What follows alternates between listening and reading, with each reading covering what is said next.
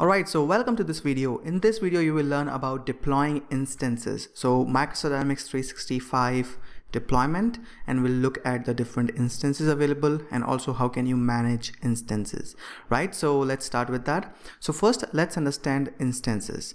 So an instance is simply a Microsoft Dynamics 365 database. So if you have installed and if you have worked with Dynamics CRM on-premise version, then when you install Dynamics CRM, you have a database created in SQL Server, right? And all the objects, everything and data is stored in that database. So instance is simply that Microsoft Dynamics database, right? So when you register for a Dynamics 365 instance, or if you purchase a new instance, you literally get a new database where all the storage will be done as well as the objects will be stored, right? So in simple words, instance is a Microsoft Dynamics 365 database. And each instance has its own SQL Server database, which is independent. So for example, if you have two instances in Dynamics 365, then both will have their own SQL Server databases, which will have their own data as well as their own objects. Maybe the customizations in each instance can be different, right? As I said, two instances can have same or different functionalities, which is the data set. So for example, for one instance, you may have customized account entity, right? And in the another instance, you may not have customized the account entity, right? So that can happen. It is possible. So that's why you just need to understand that both instances, like two or more instances, they are independent of each other, right? Okay, so now let's look at the important uses of instances. So mainly an instance can be used either as a production or sandbox. So sandbox is something which is like you want to do it for testing, for UAT, for training, and production is where the team execute their day-to-day operations, right? So let's see that. So first one is production, where the team is entering the day-to-day transactions that they have in Dynamics 365. The next one is UAT, which is nothing but a part of Sandbox. Okay, so any instance which is used for UAT is considered as Sandbox instance. Okay, so here the customer does the testing of the application before applying it to the production. So whatever you have developed or configured as per customer requirements, the customer is going to verify and test in this UAT session or instance, right? Then the next is development. So Sandbox instance can also be used as a development purpose. And then the production, where you can have multiple organizations or departments, right? So for organization who have like multiple locations, multiple offices, or if they want to maintain department wise, then they can have multiple instances of production, right? So it's possible to manage multiple instances within the same tenant. So tenant is a subscription that you take, and under that you can take multiple instances, right? So this is a little bit about instances. Let's move to the production instance and let's understand this in detail. So the first thing is it's used for day-to-day live business transactions, where the team is busy putting in the transactions and getting reports from the system. Okay, so it means it is used to carry day-to-day live business transactions. Plus there is no R&D or development is done on the production instance. That's very important, right? It's because it's just used for business operations, not for any R&D or development, right? And only the authorized users are allowed to use production instance. So you may have multiple users, but only the people who have roles assigned and they want to use the application for carrying their day-to-day business operations or business transactions, only those users will have access. And it is important to note that production instance cannot be reset. We'll talk about the sandbox as well, which can be reset, but production instance cannot be reset. Okay, so this was about the production instance. Let's talk about the sandbox. So the sandbox is also known as non-production. So whatever activities you're doing other than the production purpose is called sandbox, right? So it's used for either development or customizations of the new functionalities. Also used for user acceptance test, where the customer is testing the functionalities that you as a consultant has built. And it is also used for testing purpose, where the development team completes their development and then there is a system testing team who tests the developments as per the FRD or detailed design document, right? So testing is done by the team in the Sandbox instance only. It is also used for training, right? In case if you want to train your internal users, or if you want to train clients and you want to give them access so that they can practice and learn about Dynamics 365, which is also a non-production or Sandbox instance, because when they are doing training, they will try out new things. It cannot be done on production, right? So the Sandbox instance can also be used for training purpose. It is also used for the demo purpose. Like for example, you as a consultant and you are associated with the Microsoft partner and you want to give demo to a client, a prospect, right? So you can use Sandbox instance, and Sandbox instance, you can reset that and you can configure the application as per the customer's demo requirements, and you can give it the demo, right? So as I explained earlier, like production cannot be reset, but Sandbox can be reset, which deletes all their data and refreshes the instance. So whatever the initial stage was there when the instance was created, it will reset to the same original instance, right? So this is all about Sandbox. I'm sure you got the idea that production is used for the live business transactions, and whatever other activities you have, you do it in Sandbox. Okay, so let's see how you can get instances in Dynamics 365. So when you have the trial subscription, you get only one instance. So when you register for the 30 days trial, of course, you will get only one instance. Now, you cannot purchase new instances as add-ons in the trial subscription, okay? Because you're just trying that. And you can have one instance only. Either you can use it as a production, you can use it as the Sandbox, right? Only one instance you will have. Whereas in the paid subscription, you get two instances, one production and one Sandbox, right? And additional instances can be purchased as add-ons in paid subscription. And it is recommended that you should have at least one production instance and two Sandbox instances, okay? Because in this case, you might want to use one for development, the other for testing, or other for UAT and training. So it depends on your project nature.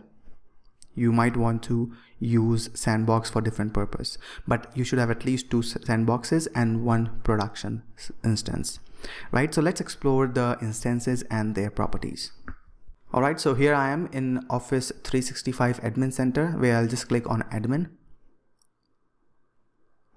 Okay, and here you can see that we are in Admin. So here we will go to Admin Centers and click on Dynamics 365. It is going to open Dynamics 365 Admin Center. Now here you can find all the instances that you have for Dynamics 365. So currently I have only one instance, and it is used for production, as you can see. Because I am not in the paid subscription, I cannot purchase new instances. Okay, it's trial.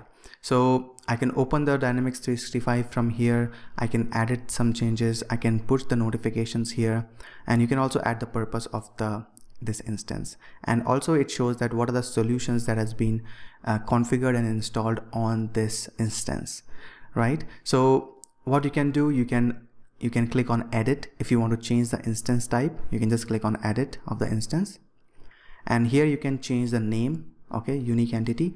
The URL also you can change it here, but make sure that the URL is present. Also you can define that what is the purpose of this. So do you want to use it for development, for testing, or for production? Okay, you can define it here. It's not a mandatory field, but it's good to have when you have multiple instances running, right? So that it's easy for you to determine. Then next is instance type. So instance type, either you can have it production or you can have it Sandbox. As you are in trial, I'm currently in trial, I can either choose to be in production or in Sandbox.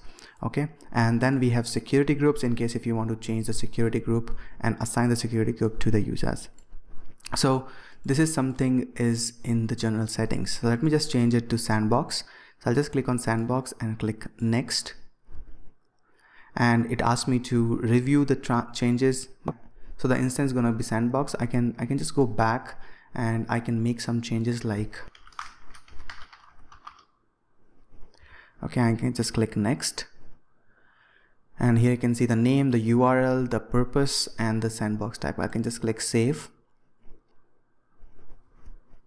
and here you can see that it is now in Sandbox. So in Sandbox you have multiple options. You can edit it to make changes to the properties of the Sandbox instance. You can also change it to production under edit. You can also click on reset to remove all the data, remove all the customizations that you have done, and it will make it to the original one. Then also you can delete the instance by clicking here, and also you have admin here. So let's click on admin, and here you can enable administrative mode. So when you enable administrative mode, only the system administrator and system customizer security role users will be able to access. Okay, so if I enable it, no other user will be able to sign in. Okay, so that's maybe an important point you want to note, that if you want only administrator or customizers should be able to log in to the instance, then you can enable this administration mode. Okay, and save it. If you want that all the other users should be able to log in, you can just uncheck that and click save. Okay, so this is about the administration. You can also define the notifications here. So you can just click on notifications, and notifications for Dynamics 365 admins. So notifications you get when you have any new updates coming in, if there are any issues with the instance, or is there any updates that are coming in, you want to schedule it, right? So those things are defined here. Like the administrators get the notifications, but if you want that some other people should also get notification, you can put the email address of the additional recipients separated by a semicolon, right? And you can just save it, right? So this is how you can enable the Sandbox. And again, you have solutions. So solutions, you can click on edit, and here you can see all the solutions that are available in Dynamics 365, right? And here you can select and see that which one is installed. So Customer Service Hub is installed, Customer Service Application is installed, others are not installed except the Sales Application, right? So you can always enable, you can always install these things and test within Dynamics 365. So to install, you can just click on edit and click on install. Okay, so it is going to install this particular solution, and the functionalities and features will be enabled in Dynamics 365, right? So similarly, you can use it. And when you try to access the Sandbox instance, you will see the Dynamics 365 on the top side. You will find the name as Sandbox, so that you know that you're working in Sandbox. And in case if I change it, I'll go back to edit, and I'll change it to production. I will remove this in purpose, click next, and save it. And here it is. So production is available now. I can just click on open. It might take some time to refresh, so we'll just wait for a few seconds. Okay, it may take some more time to change the instance, so maybe the changes are still propagating, right? So this way you can change the instances, you can edit the instances, the properties of the instances, URL of the instances, and also you can enable notifications, right? So, and you can add new solutions as well, right? And other tabs we have is like updates. So currently you can see that production, there is no update available as a status, you can see, and there is no updates available. So when the new updates come, which Microsoft release twice a year, you can choose to upgrade your Dynamics 365 version. You can also see the service health, what are the production, how many instances are there, and what is their service health. Is it working fine, or are there any issues? You can see here. You can also do the backup and restore of instances. So you can take the backup and you can also restore it. So every day the backup is taken, and if you want to restore some, you can just select and restore it. Manually also you can backup, and you can also enable, you can just give it a label, you can give notes, and you can create the backup. Those backups you can restore as well, right? And also you have something called applications, where you can see that what are the applications that are installed and enabled in Dynamics 365 instance, right? So these are the different options available in administration, and let's see if it is changed. Okay, it's still,